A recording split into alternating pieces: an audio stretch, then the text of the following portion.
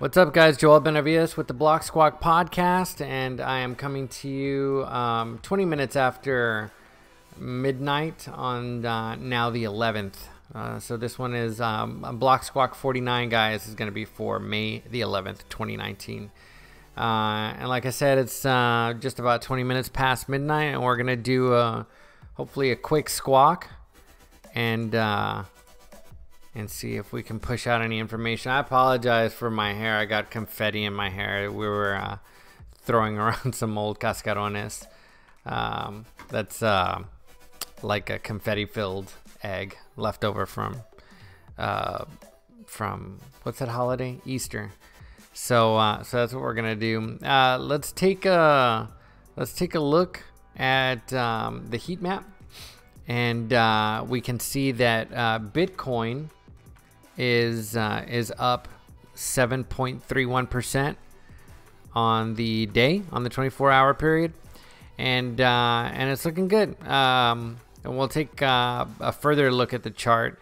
It is a little bit checkered. There's a lot of red in Ethereum tokens, but that's just kind of goes with the territory, as we will see. Everything else is fairly bullish. Stellar Lumens is up, XLM, and XMR, Monero is also up, and so it's pretty good. And that's gonna do it for the heat map. Let's move on real quick. I just want to go over some of the news stories because there is some stuff going on. So you today, about an hour ago, just put out a Binance price prediction, and they ask, is it the bottom or not, that it plummeted below 20 bucks. Also from you today, a couple hours ago, they also pushed out a Litecoin price prediction. Vitalik 3 hours ago from ccn.com, eyes research on privacy coin Monero's traceability. So you know, if Vitalik is looking at Monero's traceability, I kind of want to pay attention to that. I'll probably end up coming back after the stream is over and look at that, because I mean, that really gives. It's one of the reasons why Monero is where it is on the top 20, because I think it's at 13 or something like that. Lucky number 13, right? It's the privacy coin. It's the dark web coin. You know, it's where you're gonna order your stuff. I'll leave that there. But yeah, Monero is kind of taken up the flagship position. For those of you who aren't familiar, many cryptocurrencies are good for different reasons or whatnot, and Monero kind of wears the hat as being the privacy coin. Dash, I think, also has some functionality. They used to be called dark coin. Personally, I don't think they ever should have changed it. I liked dark coin. You know, it was kind of like from a marketing perspective anyway. Maybe they were trying to go for a cleaner look. I don't know, but I think it was a better idea. Anyway, moving on. 3 hours ago from Oh Hey Maddie, she put out a pre-consensus live stream, and so those are just some of the stories. I was kind of hopping around on here. They were talking about lobbying and education in New York. From Cointelegraph, Ethereum Foundation announces annual funding, next DevCon location, etc.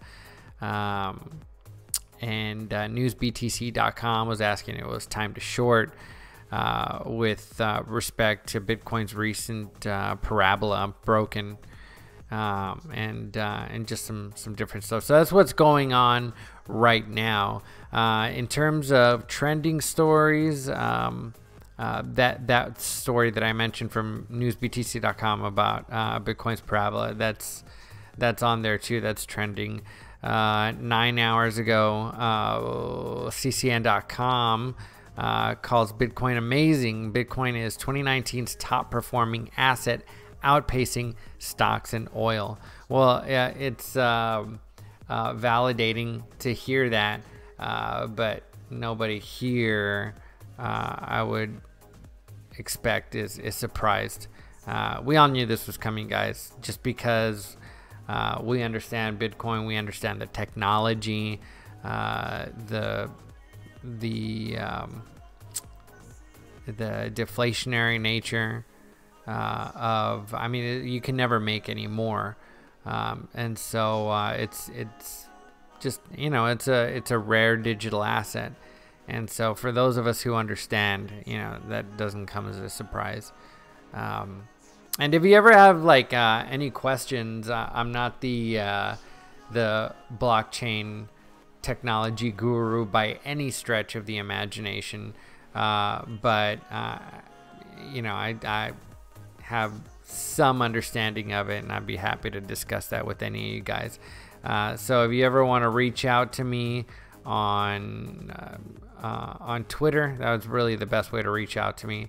I'm at Joel Benavidez, JoelBenavidez, and you can also reach out to me over email, joel.benavidez@gmail.com, and I'll provide that information again. But yeah, I'm always happy to talk shop with anybody wanting to talk shop, or, you know, even if you're new to the thing, you know. Let's see, BAT. Oh yeah, there was a lot of news earlier about BAT. Sees enormous price growth. Can it get to 40 cents soon? So maybe we'll take a look at BAT and Binance. I always say that I'm going to take a look at some of these coins during the news portion of the stream, and I never do. So I'm going to try and remember that. I need to get better at that. In fact, I need to keep a freaking sticky pad around here to do these kinds of things. Those were some of the stories trending right now, guys. I wanted to briefly highlight this list. This is one of my lists on Bitcoin. So real briefly, and this process, this listing process on Twitter, I'm always growing it. I'm always adding to it. But basically, if you've been in the trading space, not the crypto space necessarily, but in the trading space, you understand that you're probably familiar with several of the podcasts that are available. There are a lot of really good interview-based podcasts out there. I mean, there's a lot of podcasts anyway, but really good interview-based podcasts that are great for free education. If you're interested in trading markets, traditional markets, or what have you, I would really recommend, firstly, Chat with Traders is probably one of the best known. And then also I like Two Blokes Trading. There's a few of them out there. Those are just two of them. But you can get on there and listen to some of the best traders in the world literally spill their guts about what they know about the market. And if you listen to it long enough, over and over and over again, you start building a picture. So a lot of these guys will talk about how they achieved success, and there are a few things that come up over and over and over again, and so it's really, really valuable. I mention all that just to kind of preface my list. So initially I started out with this list over here, top traders, right? And you can see there's 246 members, meaning 246 traders that I gleaned off of those podcasts, right? And eventually I went through that list and I said, well, let me find out all of the traders and organizations on this list that are involved in crypto, right? And so I ended up with Top Crypto Traders, which has 66 members. Now, these lists, guys, are by no way comprehensive, but there is some good information on it. So I got those guys, and I was using Top Crypto Traders for a while, but I realized that if I want exclusive crypto information. A lot of these guys are trading different stuff throughout the day. They're retweeting other traders who are trading different stuff. So it's really kind of like a checkered look, you know, with crypto being somewhat featured. But I said, okay, well, let me see if I can whittle down this further to find the traders within this list that are trading, or at least not that they're trading crypto exclusively, but that Twitter is their outlet for crypto trading. So finally, I ended up with this short list. It's a 35-member list right now of top crypto heavy traders, not crypto exclusive, but crypto heavy. And so it's described as a short list of well-known Twitter savvy day traders with crypto heavy exposures or stated exposures. And so that's on my list. The website, I believe, is twitter.com/ Joel Benavides / lists / top crypto heavy traders. Let me pull that up real quick and just show you guys. Well, I guess I can go back in a little bit. Yeah, but just reach out to me on Twitter. I'm happy to link you if you have trouble finding it, but it's on my profile.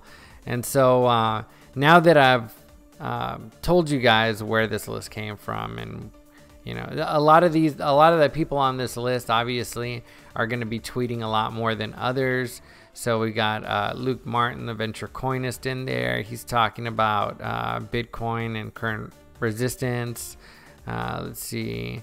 Binance decentralized exchange retweeted a tweet from James Stewart discussing DEX, and so those are a few things. Magic Poop Cannon from TradingView, many of you guys know, I'm sure, put out there was a big joke. Yeah, okay, so this is a big, like, basically it's the Twitter cryptoverse was crazy with memes about psychobabble, and so there's a little story there if you want to, but I'm wasted too much time on that already. So those are just a few of the things. I'm not going to go into depth here today, but I did want to bring it up briefly.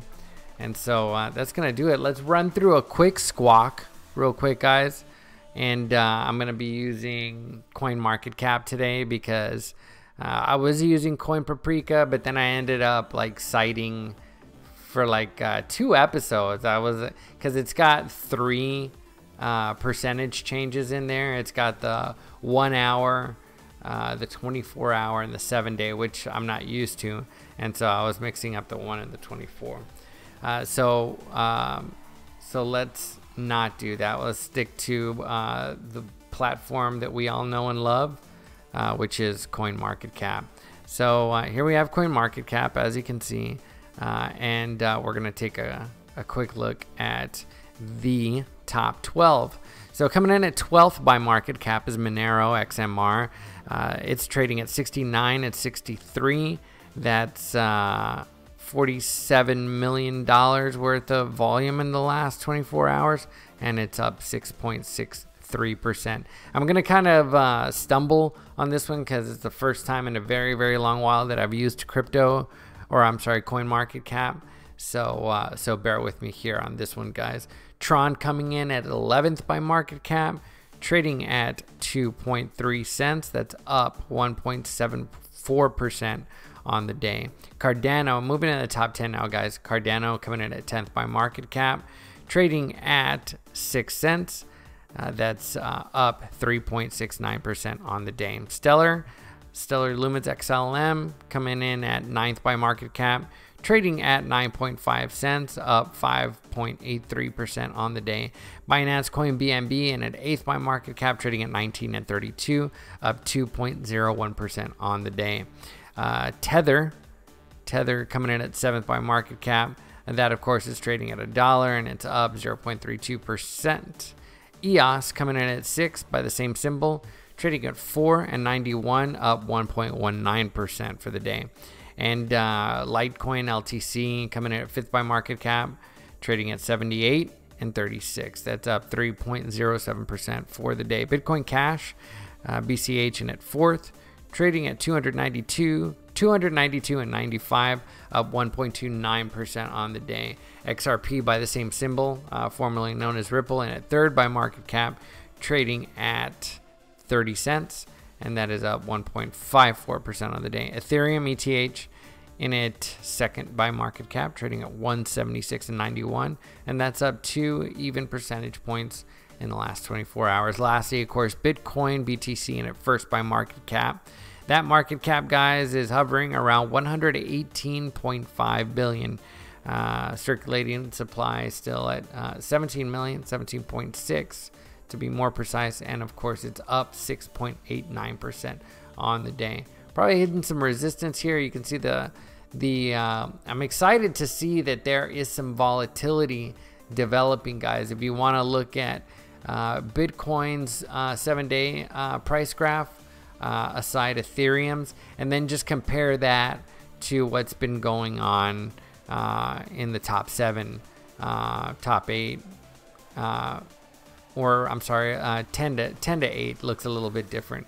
So there is some volatility. You see things developing differently from coin to coin, and so that's exciting. Binance came out with a really good, and I tweeted it earlier. I'll have to retweet it again because it was such a good article. Binance Research came out with a research paper on how you can use different coins, not necessarily how you can, but it was a detailed study on price behavior from coin to coin, which you don't need me to tell you can be incredibly helpful. And so, but I think the price action was based on data from the Binance exchange, of course. So here we go. We're looking at high volume exchange Bitfinex on the top and on the bottom. Ethereum against the US dollar on the top here, and Bitcoin right now, according to TradingView, is trading, let's see, right at, what is this thing doing? Yeah, okay. Well, I'll look at that in a minute. Bitcoin is at 67.17 and 8. So that's, again, like I said before, right now it's up 4.29%. And when we look at orders, we can see that there is a nice big fat sell wall right around 67.35. And we're sitting about 10-20 bucks below that.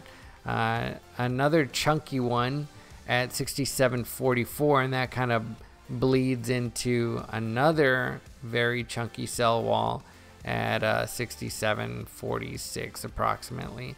So a lot of sell side pressure, 10-20 bucks above that. That's what I think Venture Coinist was talking about or charting about.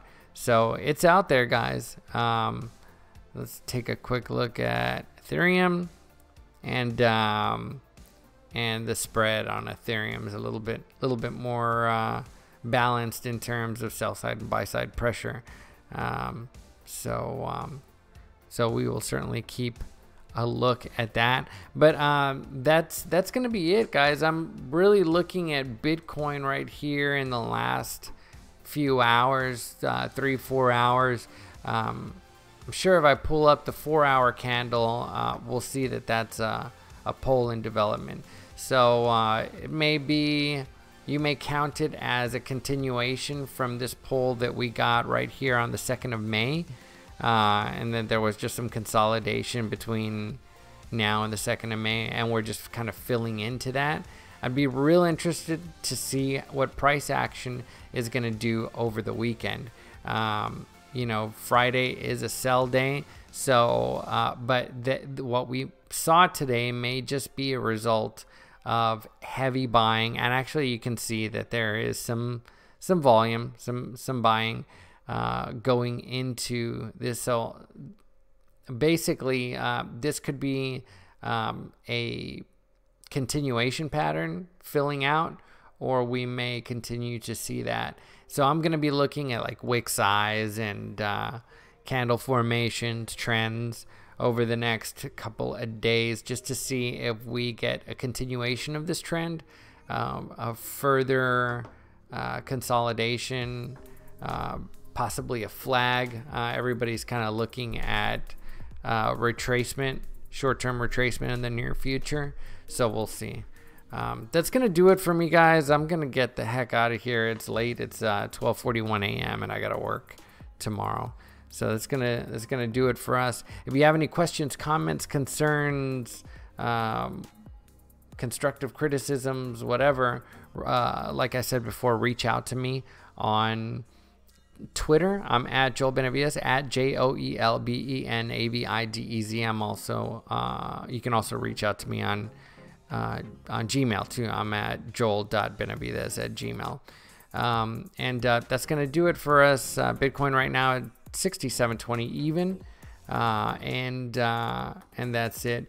Please remember that nothing you heard on the podcast / stream / whatever is to be taken as financial advice. BlokSquawk is just here for informational and educational purposes, of course. And we are listener supported as well. So if you want to help with the longevity, promotion, improvement, and maintenance of BlokSquawk, you can reach out to me. Head on over to anchor.fm/BlokSquawk, and there's a link there at the top of the screen if you want to help out. Otherwise, it's just as helpful if you guys want to subscribe to me. BlokSquawk is, of course, always free, and if you want to be notified up to date, up to the minute on that, just hit that post notification bell on YouTube and Twitter, and I'll be right with you guys every step of the way. That's gonna do it for 49. I'm out of here, guys. Have a great night. Cheers.